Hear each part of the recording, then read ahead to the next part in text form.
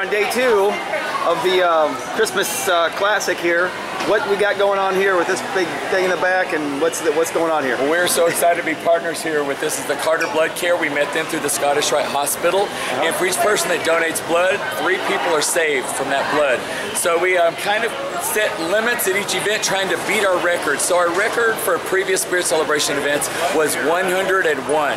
So we have a contest among all of the gyms, and whoever hands out who gives the most blood, we give them a pizza party. So as you can see, we're at 100. We're going to beat our record today, and we're so excited. So who's winning? The staff? The staff looks like they're winning here.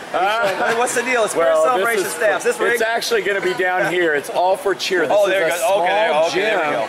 and they are doing it right. But everybody's here. You got it. So awesome. As the Masons here in Garland, all the blood we collect goes to the Scottish Rite Hospital. Our volunteers actually come and they also donate. So this total for the Spirit Celebration staff included some of the Masons who came today and said, "I'm here, I'll donate." So we give the blood to the Scottish Rite Hospital. It's a win-win thing, and we're also so thrilled to be with Billy and his Spirit Celebration crew, because later on this evening we'll be the ones that are in charge of getting all the toys off of the stage into bags, and then sort those, and part of them will go to the Scottish Rite Hospital.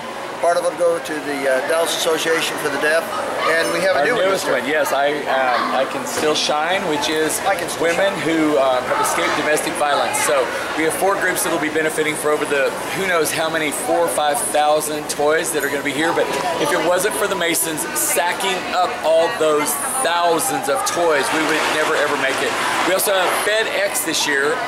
Ken Kinney, who worked with one of our judges for the years, now works for FedEx, and FedEx is now bringing their trucks to head all these thousands of toys down to the Scottish Rite Hospital. So instead of renting trucks, FedEx is coming to pick them up for us tonight. So it's going to be exciting. Absolutely, good deal. We did a video a few years ago, and my part of it was talking about the toy collection, and I said we started with 2 vans.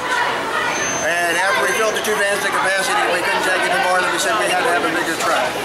And then we said to have a bigger truck than that. We rented the biggest truck we possibly could.